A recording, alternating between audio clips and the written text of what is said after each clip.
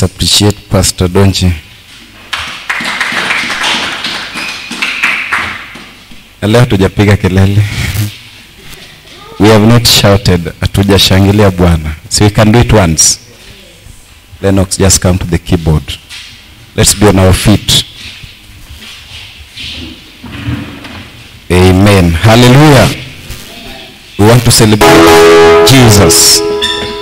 Louder and in our church tumependa kelele sana. So in your church if you don't have making noise, I'm so sorry. Hallelujah. Amen. Jesus. Let's give him a mighty shout. Hallelujah. Jesus. Hallelujah.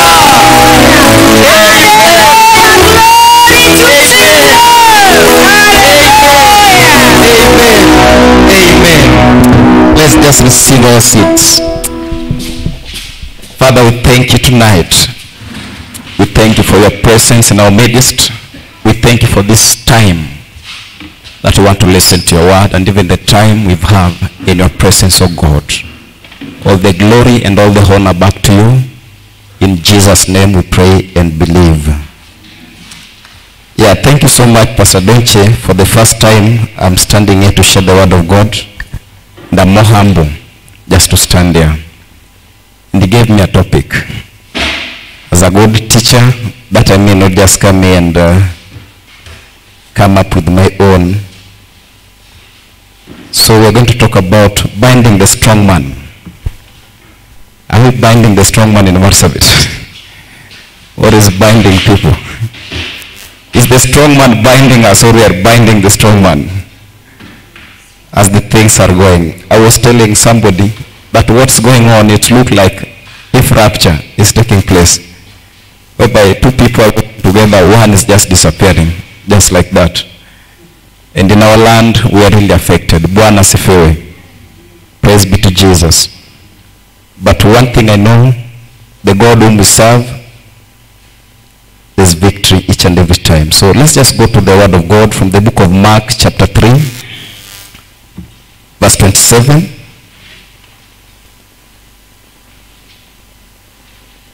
Mark 3:27.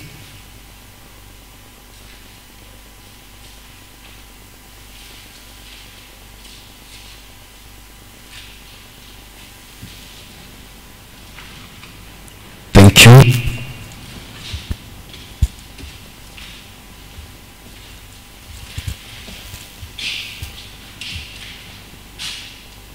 The Bible says, in fact, no one can enter a strong man's house and carry all his possessions unless he first tries up the strong man. Then he can rob his house. Meaning that even the Bible recognizes there's a strong man. Praise be to Jesus. Hallelujah. There's a strong man. The Bible recognizes that. And the Bible says nobody can enter into his house and take something or rob him unless he first ties him up. And today we are talking about binding a strong man. There sometimes we began some prayers in Marsabit with other pastors, and I heard how things were going on. The first thing was spiritual mapping, declaring warfare, that we were trying to pull something down. And as time is going by, I'm not saying that there were wrong approaches. Hallelujah. But as time is going by, or as time was going by, I came to learn that maybe it was not that much effective. Because we were looking on, we come together, we declare spiritual warfare. So we do some research, we do what things that sometimes were not in line with the word of God. But I came to learn that for us to bind the strong man in the land, it is you. Bwana asifiwe. Hallelujah. Even if we come here to pray as a church, but But can you take it as you, as a person, as an individual? And I think I'm going to talk more about Jesus today. I'm going to talk more about Jesus. I came to learn that it is you, because when we still think members are looking at the pastor to bind the strong man, pastor is looking at the members, this church is looking for another church. It is you as a person, you as an individual. And it's very, very hard to bind the strong man in Marsabit when you've not bind the strong man in your household, in your church, in your mind, in your business, in your job. Bwana asifiwe. You cannot win the battle like that. Jesus was not confused, even for a single minute. And this is one thing that all the churches in Marsabit, men of God, children of God, those who are born again, they were supposed to come back and know this battle is an individual battle, you as a person. Because Jesus was just Jesus as himself. But at the end of it, everything worked at his command. Hallelujah. So we have to reach that level, that you will open your lips, you will utter a word, and it will come to pass. Praise be to Jesus in the land of Marsabit. And my main story today comes from the book of Mark chapter 4, verse 35. We're going to read about it. I think we really know this story. Many times we've talked about it. Mark 4:35, where Jesus was going, told his disciples that let's now cross to the other side. And while they were going, we know everything that happened as according to the word of God. Mark 4:35.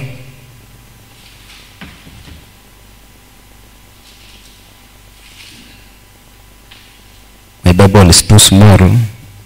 God will bless me with the big one. The Bible says, Mark 4, if we begin from 35.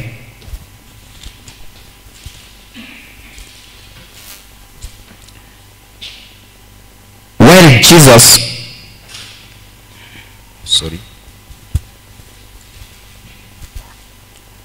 the Bible says,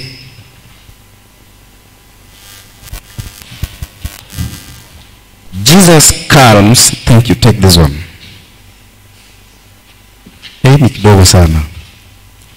So my Bible says, winds and waves obeyed Jesus. And on the same day, when evening had come, he said to them, let us cross over to the other side. And now when they had left the multitude, they took him along in the boat as he was. And other little boats were also with them. And a great wind storm arose, and the waves beat into the boat, so that it was already filling. But he was in the stern, asleep on a pillow. And they awoke him and said to him, Teacher, do not care that you are perishing. Then he arose and rebuked the wind and said to the sea, Peace, be still. And the wind ceased, and there was a great calm. But he said to them, Why are you so fearful? How is it that you have no faith? And they feared exceedingly and said to one another, Who can this be, that even the wind and the sea obey him? Then verse chapter 5 verse 1 says, Then they came to the other side of the sea, to the country of Gadarenes. And when he had come out of the boat, immediately there met him out of the tombs a man with unclean spirits, who had his dwelling among the tombs, and no one could bind him, not even with chains, because he had often been bound with shackles and chains, and the chains had been pulled apart by him, and the shackles broken in pieces, neither could anyone tame him, and always night and day. So this story goes like that. Let me just stop there. And we know that at the end of it, this man was rescued. Praise be to Jesus. Now, you see, I come to learn that every region has got a strong man. Praise be to Jesus. every region has got a strong man. Even nations, they have got strong men. Every city, every land, even today, if you leave this place, you reach Isiolo, you realize that there's a strong man. There is a cloud in that area. But when Jesus was moving with his disciples, by the time Jesus reached in the sea, the strong man knew that Jesus is coming. What did he do? He tried to shake the wave. He tried to destroy that journey. They're so sensitive, even more than other people. If you're not spiritual, let me tell you that a strong man can be sensitive than you. Hallelujah. Bwana asifiwe. So, he tried to destroy the destroyer, the maker, where Jesus was sleeping inside there. And because he couldn't, Jesus came, and at the end of the day, the waves remained calm, and at the same time, the man was delivered. The city of Gedazaren, how do we call it? Yeah, that one. It was all delivered. But I want you to look at the disciples. I want you to look at the disciples. The work they continued to do while the strong man was shaking the wind, the boats, things were working out, and things were not going on right. I know some of them made prayers, some of them did all they thought they can do to save themselves. Anxiety, that's where anxiety came. And that's one thing that I've seen even in our land, in our homes. When the strong man has appeared, including men of God, people of God, children of God, they fail to know the right thing that they need to do. Bwana asifiwe. Anxiety comes in. And at a point, these people threw everything. Yet look at Jesus. Jesus was sleeping, and water was inside there with such kind of storm. Which kind of sleep was that? Yet these people could do everything they thought they were going to do. And that's the best they could do, that they may save themselves. And at the end of it, Jesus is waking up and just speaking one word. Peace, be calm. And there was peace. Bwana asifiwe. So when we talk about binding the strong man of Marsabit, I don't know if sometimes we've been going the way the disciples went through. Anxiety and working with things that we think can only work for us, but we leave the element part. And for us to win this thing, we have to be stable. Jesus was stable. When he woke up, he had the answer in his mouth, and he was sure, and he knew what can work. Jesus was a moving altar. And that's why today I'm going to dwell so much on a personal altar. How you can build a personal altar to be strong, that can win any battle that you face in life. Praise be to Jesus. Even in Marsabit, spiritual mapping, declaring warfare, prayer and fasting, you will make even 90 days, 100 days, 180 days. But children of God will still live a defeated life. And they've lived a defeated life, regardless of how many times they are busy in churches, they are busy in spiritual activities. At some points, they are still defeated. Some of us are strong men of sicknesses in the families, regardless of many activities that you do. Strong men in the mind each and every time. You see possibility, you come here, pastor tell you it is possible. Sickness can get up. There was a time I was sharing in our church. It was one lunch hour. And I was telling them what was happening by the time when I faced the strong man of sickness in my family. My wife could say, I'm feeling well. I'm okay. But when we remained two of us in the night, she could tell me I'm dying. This thing. I've always just been saying that I'm feeling well because I've been told I'm feeling well. And the last day she woke me up by Sasaba, she told me I can go anytime. Kitu nanipeleka. That's the day I left without informing my friend there that we are going to Nairobi. Because I asked her, what do you want? Let's go to Alakan Hospital very fast. By Sasaba tulikuwa tumefika. Tulipata private car. Hallelujah. Bwana asifiwe. So, I come to learn that there is something that Jesus had. That these people, sometimes they couldn't know who Jesus was. Jesus was stable. Jesus was a moving altar. Hallelujah. In him was just an altar. Altar works. If you want to know that altar works, most of you are members of this church, including me, who also being fed in this house. There are so many things that can work in my life today. Since we began to interact, there is something which is built here. Hallelujah. But now, you need to take it and put it personal. That's why when I was saying, binding the strong man in Marsabit, it doesn't need a group. You as a person, just an individual. Hallelujah. You as a person, me as a person,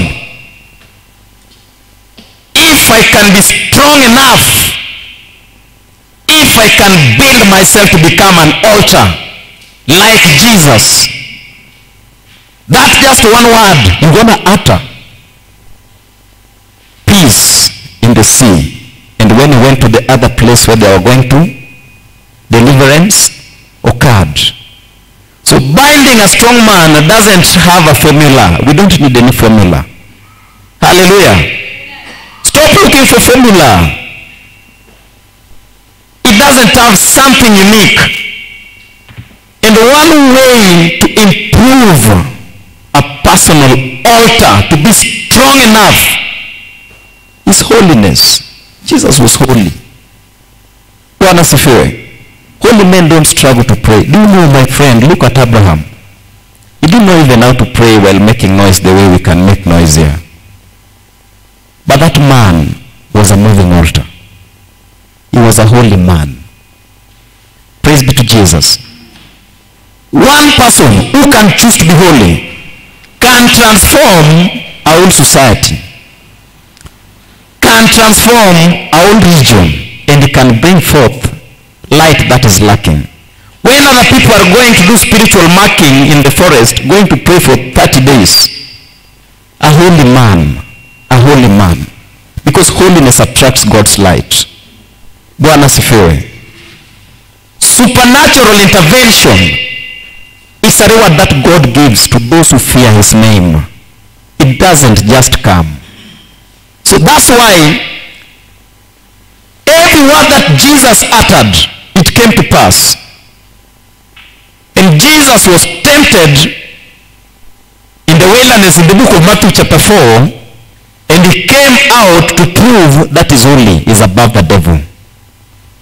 He is above the devil. Nothing could stop him. But today, the reason why children of God will live defeated, Marsabit even today, people are joining even to pray like this. We're only living inside there. When we are walking through, God will worship you. Rama kanta zalaba shekataya. We utter every word. When you leave that voice, that door, anything you feel like watching in your phone, you can watch it. Bwana asifiwe. Anything you feel like talking, anything you feel like speaking, you can confess anything that comes into your mouth. That's why there's strong men each and every time in our lives.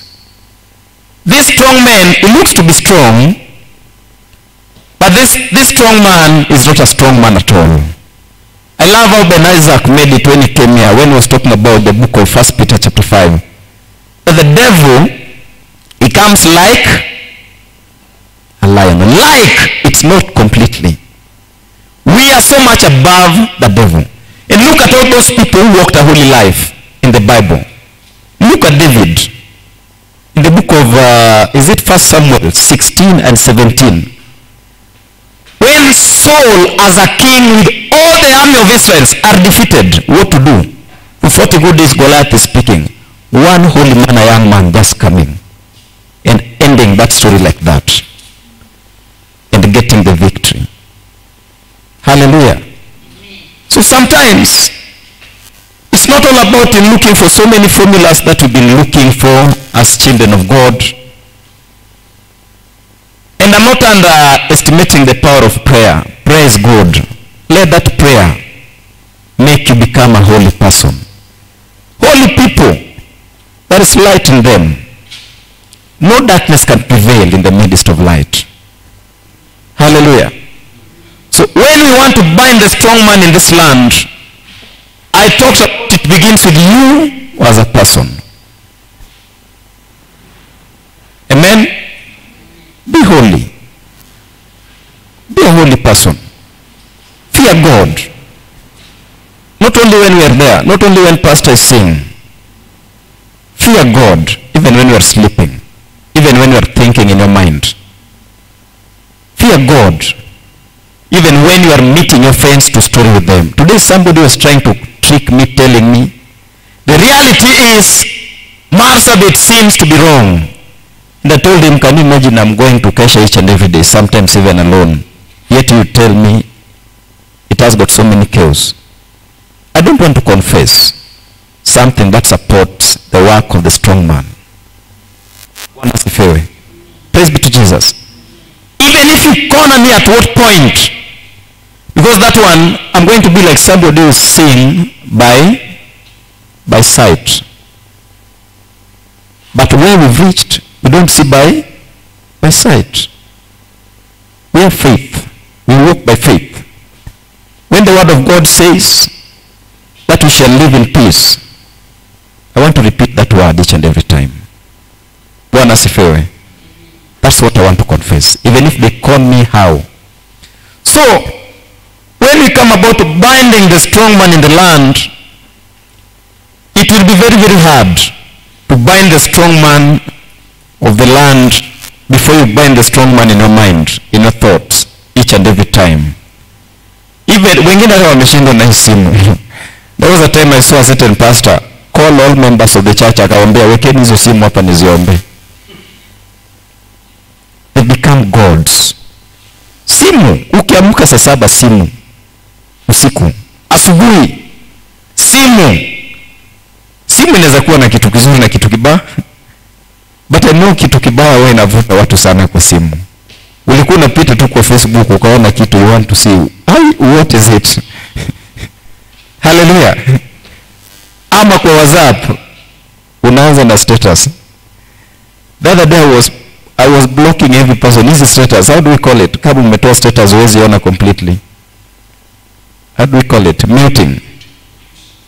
I was muting every person, every status in my phone. Because I didn't want to see it.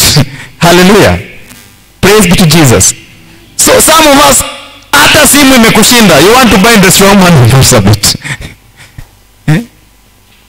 Simu.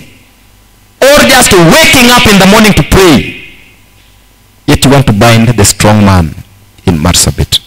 In fact, he's just seated somewhere, just looking and laughing, watching, say, wow, this person is also binding me. Hata mtoto wake pia anasherekea the way you try to work hard each and every time.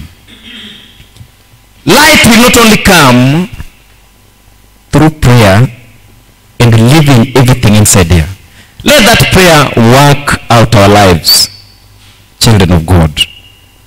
Don't be the same 2020, 2021, 2022. Speaking in tongues 2020, 2021, 2022. Mi yangu imeongezeka. Hallelujah. But by last year I could speak in tongues maybe for more than 1 hour. Saizi tutaenda even for a whole day. We can walk. I will not be tired. We can move. Hallelujah. Light. This strong man is darkness. He needs light. Praise be to Jesus. What does he need? He needs light. That light comes from you. All these activities, giving, praying, fasting, coming to church each and every time, it will bring forth light in your face. That when you walk, darkness is able to recognize that. It makes you visible to the spiritual realm. Your presence can be felt. Hallelujah. That's what can bind the work of the devil. That's what can bind the strong man in the land. Not speaking about the issues. You need to carry light as a child of God in you. Not some of us, I came to learn that even the way we are here, if you don't open your mouth and say in a congregation that, and I'm born again, nobody will know that. Bwana sifiwe. Nobody will know. So, lazima ujikampenie where people are. You say, okay, I'm Wycliffe, I'm born again, I'm saved. Jesus Christ is my Lord and my personal Savior. It's good because we are speaking loud and boldly about our faith. But also, there is somebody who cannot even say that. And somebody will say, this man, it seems to be like a man of God. Hallelujah. Bwana sifiwe. So, because the strong man doesn't fear even prayer actually. The devil, let me tell you, even prayer itself, prayer that doesn't change a person, that doesn't bring light in the life of a person, the devil doesn't fear that. The devil doesn't fear that completely. So each and every time in our lives, I've said that one way to increase the personal altar to be something that works. Hata ukiingia kwa nyumba, ukiingia kwa familia, you go to the office, it will work for you. It will work for you. Even in the churches, we need to strengthen those altars. Bwana sifiwe. We need to strengthen them. And you as a person, just you as you, if you know that if you could know that the burden of Marsabit to be peaceful is lying in you as an individual without looking upon each and everyone, that one can make somebody to start looking for ways. And just try to begin living a holy life. What do you speak? Your lips, begin to tame them. Your eyes, begin to tame them. And the main place where darkness occurs in a human body who is born again is in the mind. Leave alone these ones that you see around. Your mind can carry darkness. Your mouth speaks light, but what will speak light actually before it comes to the mouth is mind. Bwana asifiwe. So how many here believe that we will live in peace in Marsabit?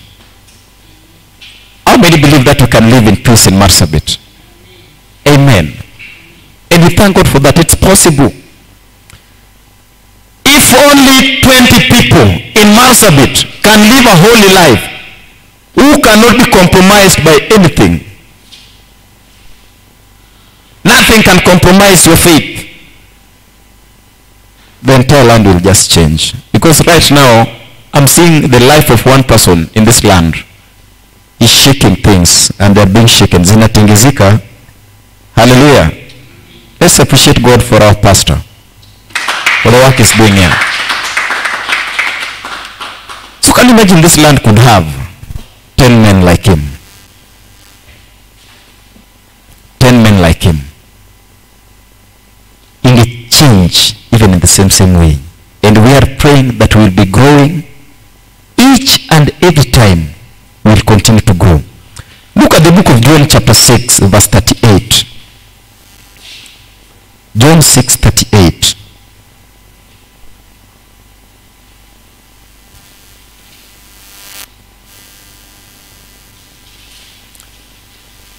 Now this is the Jesus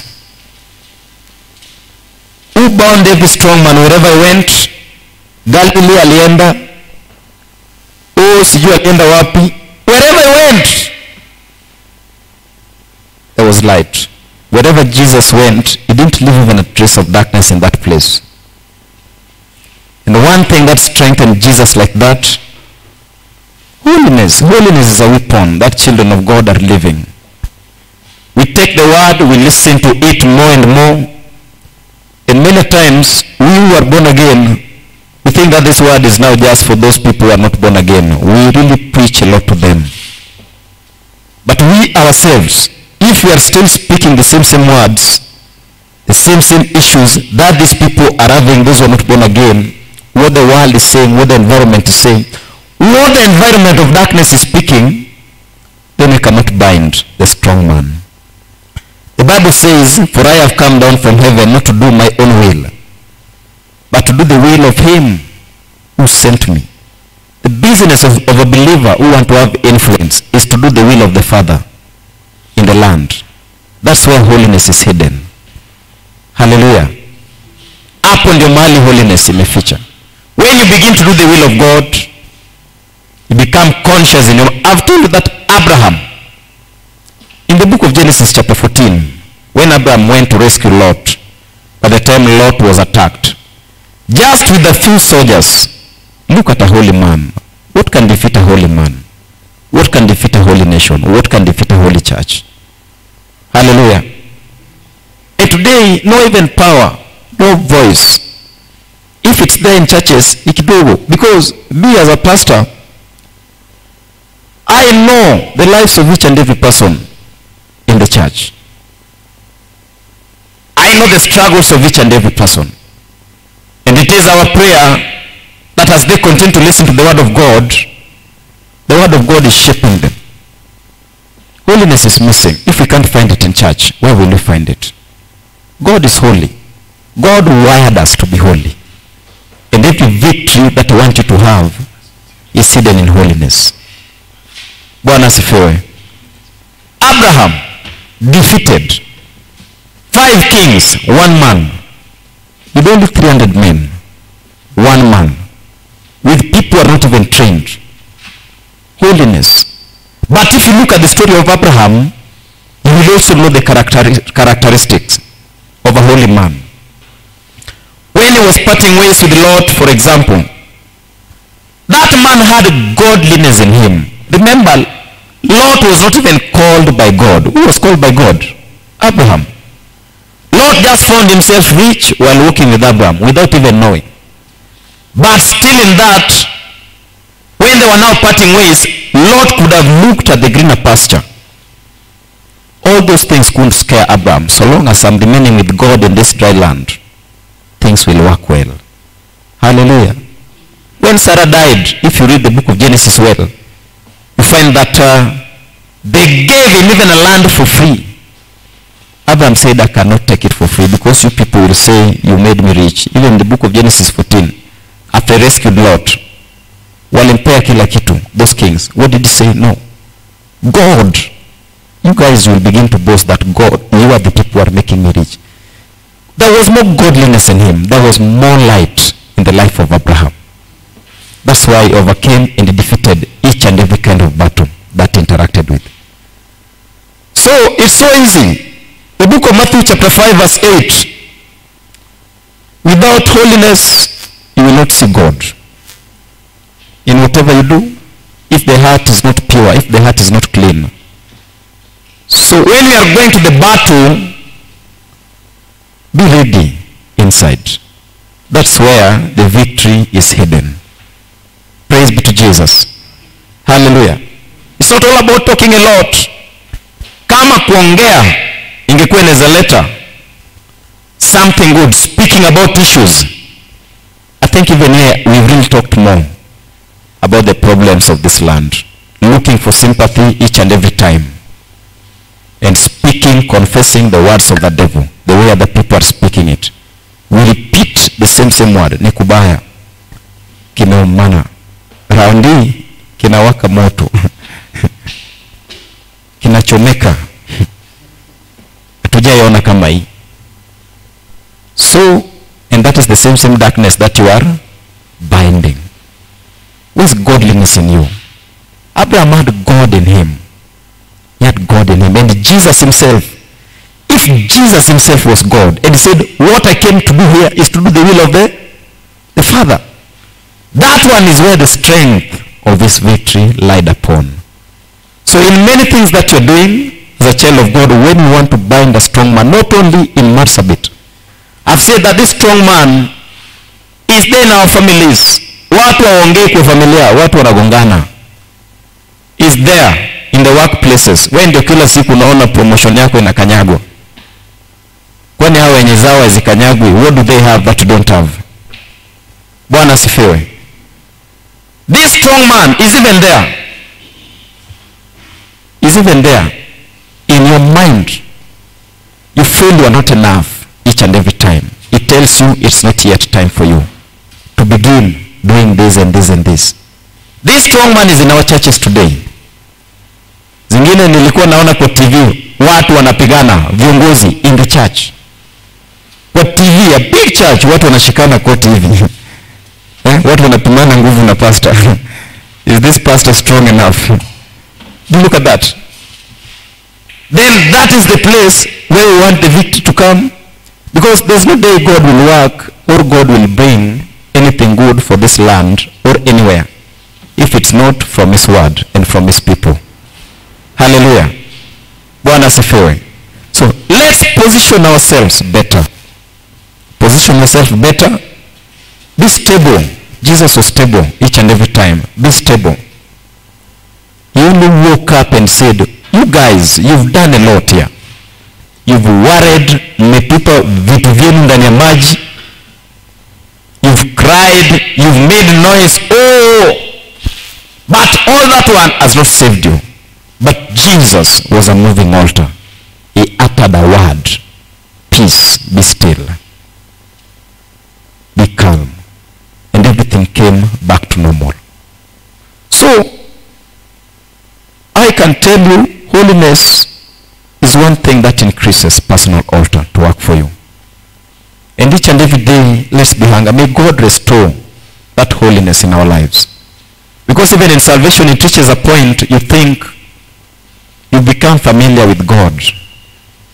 Now no need to ask for more holiness. You are okay.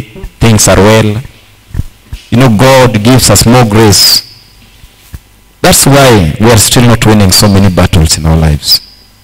If there is something I long to do in my life, just to be a holy person in my heart. The fear of God, the true fear of God, to enter into my life. It comes with light. And the darkness cannot overcome light. Praise be to Jesus. When Moses came from the mountain after praying, talking to God, okay, he was saying that he was talking to God for 40 days and 40 nights. There was light in his face. When the children of Israel looked at him, they made loud noise. They couldn't approach him because they had demons. And light was coming in. Hallelujah. Jesus is the light of the world. God is holy. God is holy. God is holy. He is holy. In fact, the holiness of God, nobody can even imagine it, how it is. I don't even know how it looks. He is holy. He is holy. You want you to be holy. You want you to live a holy life each and every time. That is why there is power to bind even sicknesses in the family. You can't do anything you want. You can't be everywhere you feel. Listen to everything you want. Then you come, you begin to bind them. He will bind you. Bwana asifiwe. You will deal with this clearly, thoroughly, without any fear. Go to the book of Acts of Apostles, chapter 19. The sons of Sceva. What happened to them? The Bible said that the devil worked on them accordingly, thoroughly. Jesus said, my work is to do the will of the Father. What are you doing? Because through doing the will of the Father, holiness begins to grow each and every time. It just begins by coming to church, kidogo kidogo, unasikiza mafundisho about giving, about tithing, naanza kutoa, personal prayer life of a person, you as an individual, kidogo kidogo.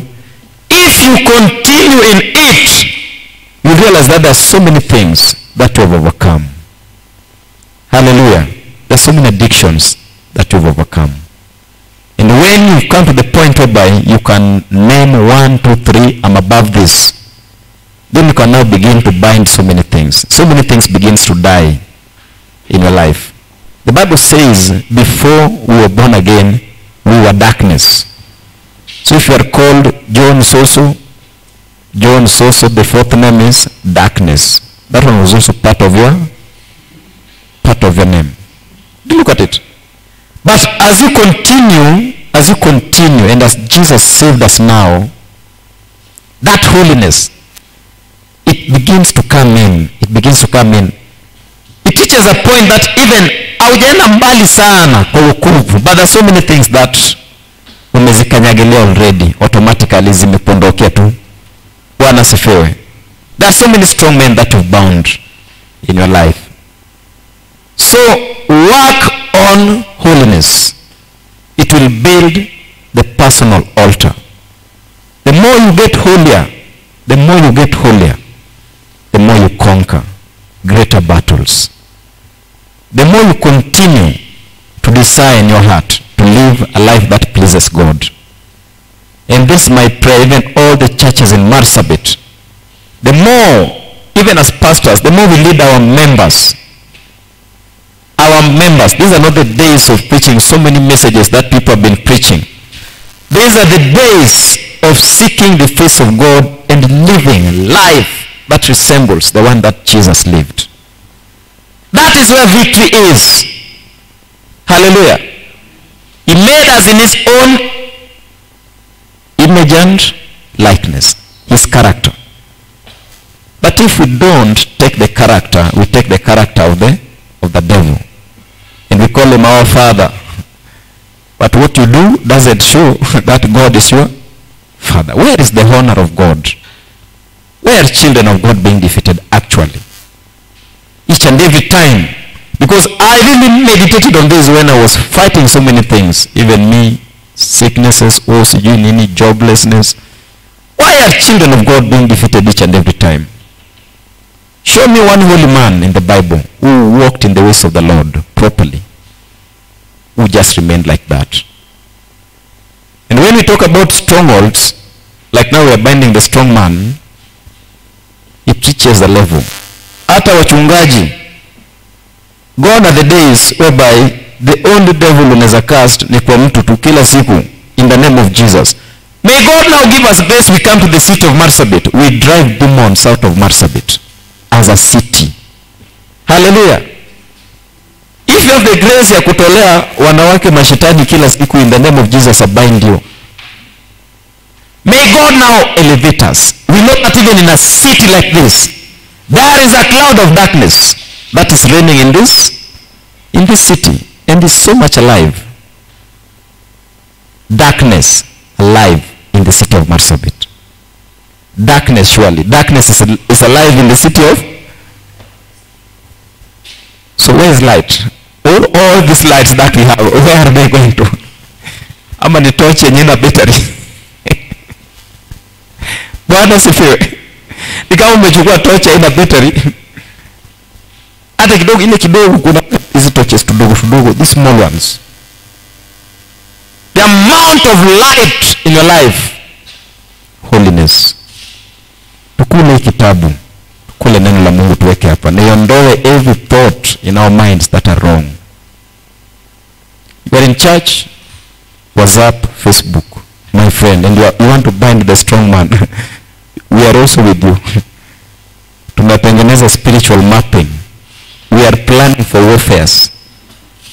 Not many of these things, these warfares and plannings, people do plan them in their lips. Hallelujah.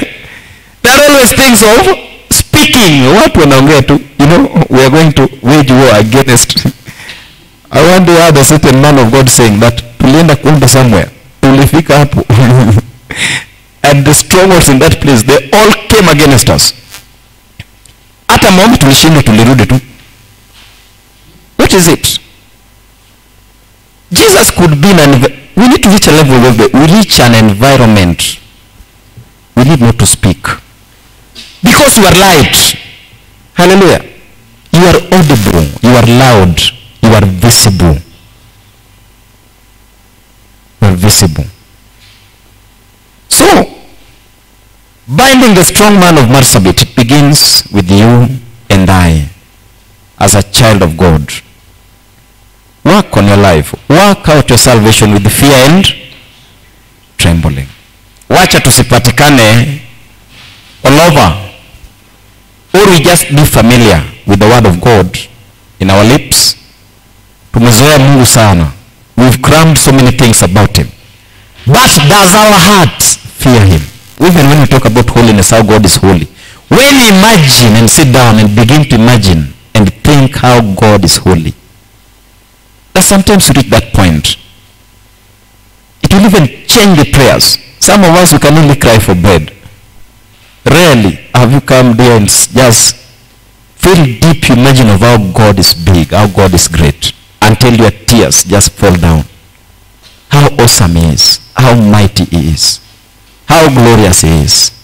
That's why we are still saying that darkness is living, is alive and real in this land.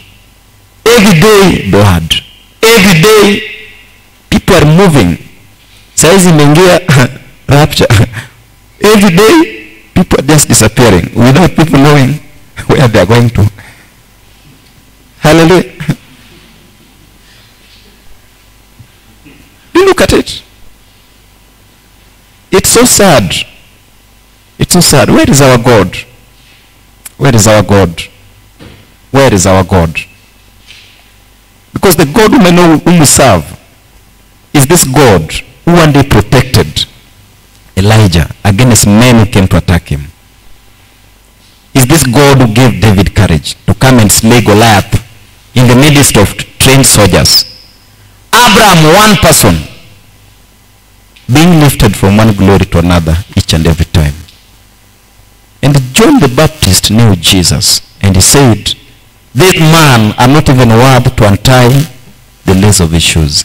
This man is holy, is great. Bwana asifiwe. That is his nature. In fact, we are wired to win when we live a holy life. That's why the more we continue to take in the word of God, the more we continue to be busy in the house of God, the more we continue to engage ourselves in the activities. I told you, it teaches a time that even sicknesses, you don't know where they are. I was still telling you about my wife who was sick. The other day she was asking me that what really does God think about these people who are sick here crying each and every time. The more we come, there are so many battles. They just go. Strongholds. This man we call from after here Marsabit. It can move. Bwana asifiwe. It can move. It can move. When we know our position as children of God. When we stop leaving Jesus inside there, when we leave that door, Yesu tulimwacha huko ndani ya church. Anatungoja wakati wa morning prayers. Ama on Sunday. We come back, we meet him. Hi Jesus. We are back again. You look at it. That is exactly what happens. So I think I will not speak a lot because I know I've covered exactly what I wanted to cover. But one thing I want to combining strong man in your family, in your life, is you. Stop looking at a neighbor. Stop looking at bishops in Marsabit to pray until something happens. You know, some people are also saying, these bishops will pray until there's a day tutasikia sauti boom, Mungu ameshuka. Stop looking at them. You as a person. God is willing and able and ready when he meets somebody who can align himself in his will. Many believers are living a defeated life. That's the truth. Because holiness, it's no longer being needed. Once we are born again, we are saved by grace. Just go and do anything. Forgive me my sins which I did kitambo, zenye nafanya saizi amenisamea, hata zenye nitafanya mbele bado he has forgiven me. Then you come back and pray, Father, forgive us for the sins that we committed knowingly and unknowingly. We were committing these ones knowingly, if you know them. Hallelujah. Holiness. Holiness. God is sad when we are crying. He is not happy. But when we prove to him that we cannot be compromised anyway. Look, the same Abraham was talking about. By the time Abraham gave his son, I was just imagining Abraham walking with his son, going to offer sacrifice to God. Wanaenda tu hivi. 3 days, 3 nights. And God said, for sure, I've seen you really fear me. Those are emotional words. Sometimes when you read the Bible, you can pick how God or the Spirit of God can also speak emotionally. A holy man, ready to obey everything that God commands. We will win. Holiness, holiness, holiness. Holiness all over. So let's pause planning for spiritual mapping kidogo. Let's begin to work upon our lives. Hallelujah. Let's begin to know the place of God in our hearts. That's where victory is hidden. That's where it's kept.